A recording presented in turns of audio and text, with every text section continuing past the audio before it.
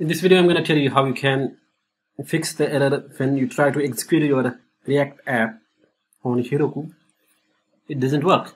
App gets deployed successfully, but it doesn't work. So I'm going to tell you how you can fix this issue. So as you can see, I'm trying to execute this application. So deploy process is going on. But at the end of this process, this build is going to be failing because there is some problem with the build process. So this application was created using Create React App official NPX module, and still it doesn't work on the Heroku. So I'm going to tell you why this happens and how you can fix this. So to fix the error, you have to go to the settings and then you have to click on Add Build Pack. By default, Heroku/Node.js build pack is used, but for the Create React app you will need different build pack, and the URL is this one, github.com/mars/create react app build pack.git, and then you have to click on Save Changes.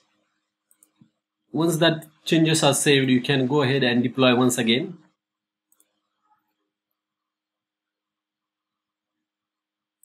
So deploy the branch, and this time around you should not get any error. So as you can see, the build is finished, and if you look at the this URL, the application is deployed successfully.